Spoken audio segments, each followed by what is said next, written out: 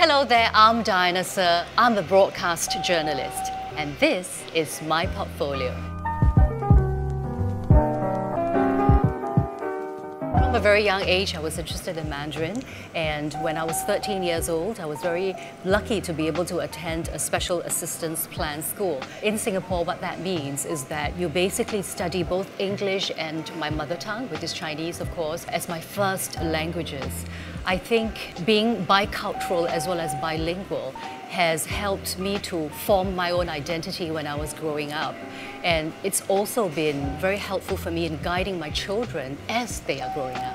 So professionally, being bilingual has brought me many opportunities, which I'm grateful for.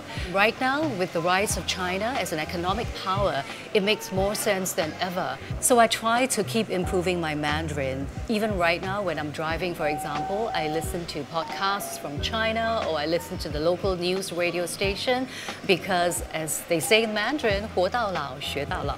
In November 2016, I launched my own website, which is at dianasir.com. My program is called Crazy About Chinese.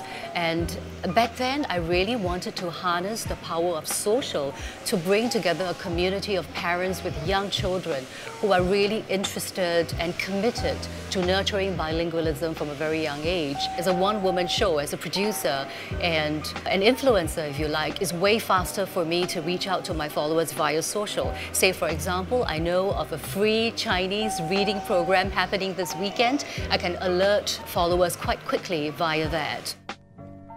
I also accept invitations to speak in schools or speak Mandarin campaign events to help to raise awareness and to spread the word. And really to tell parents that I know it's tough because I'm a mother of 3 and I have a hard time trying to get my kids to embrace Mandarin, but never give up.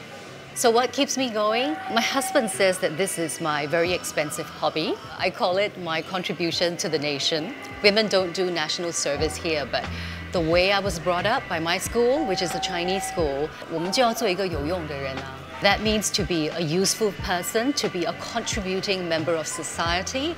If that is what I can do in a small way, then it makes me very happy.